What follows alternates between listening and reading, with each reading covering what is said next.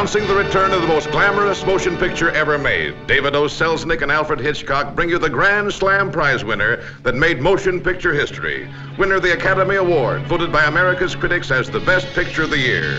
And now, as a result of a national poll, winning new honors as audiences throughout the country vote to see it again. The Selznick Studio's successor to Gone with the Wind, Rebecca, brought to the screen with all the warmth and emotion that made millions of readers acclaim Daphne du Maurier's bestseller as the most exciting love story of our time. The fascinating Max de Winter lives on the screen in the person of Laurence Olivier.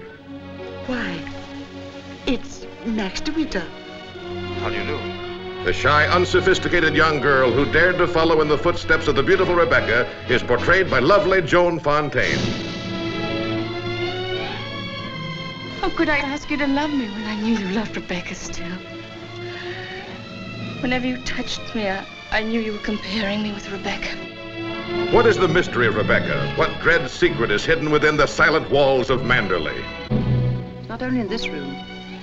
It's in all the rooms in the house. You can almost hear it now. Do you think the dead come back and watch the living?